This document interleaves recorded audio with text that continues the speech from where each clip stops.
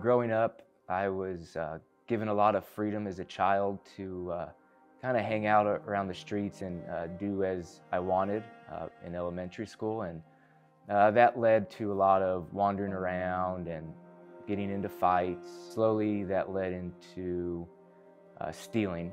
And I'd walk around different stores and shoplift. One day, a group of us went out and we ended up at the Tyler Galleria stealing things from different stores and ended up getting arrested. I was put on probation for a handful of years, and this really kick-started my life into enjoying the thrill, just kind of continued a life of crime from then on. In 7th and 8th grade, I started using drugs and drinking and partying, and my 8th grade year, I fell into a crowd that was older than me that was dealing drugs, and it seemed really interesting to me, so I got involved on the dealing end of marijuana. Once I got into high school, I really kind of lost the grip on reality and who I was. I put myself in a position where my life was threatened and I needed to get out of the situation I was in.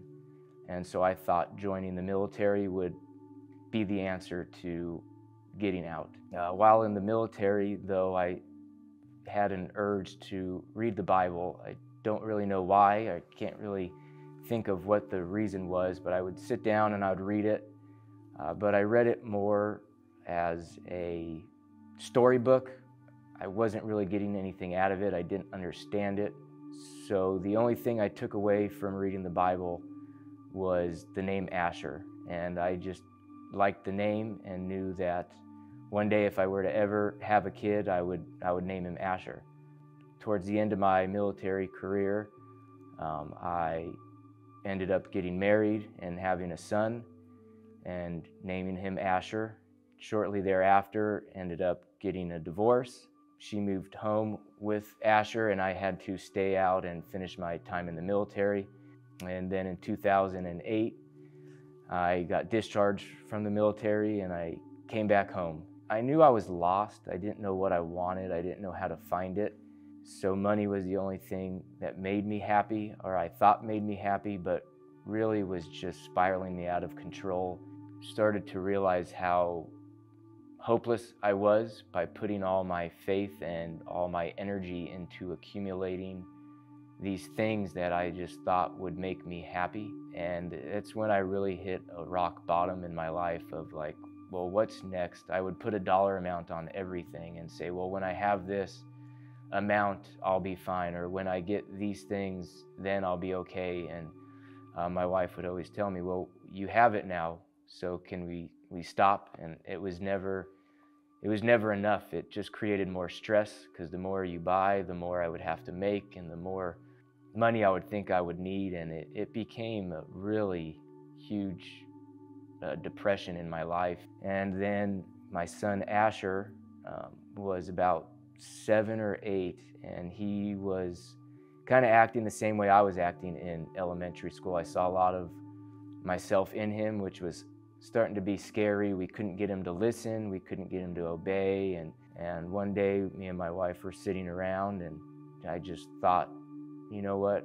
You hear the fear of God, so maybe that'll work. Not knowing even what that meant to me or what the fear of God is, because I had no understanding of it. But maybe for my son, maybe that's something my son needed. Me and my wife on a Sunday just happened to come in and thought we'd check it out and see maybe this might be what he needs in his life. So we came in, and I remember going through worship and thinking, where am I? What's going on? This is a little crazy to me. I couldn't even tell you who the pastor was or even exactly what the sermon was about. But by the time that I left that church, I knew something was going on. I had an understanding I never had before.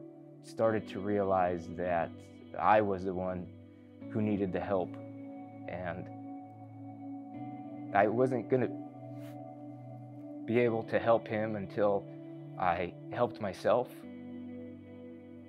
it was real overwhelming. So really from that day forward,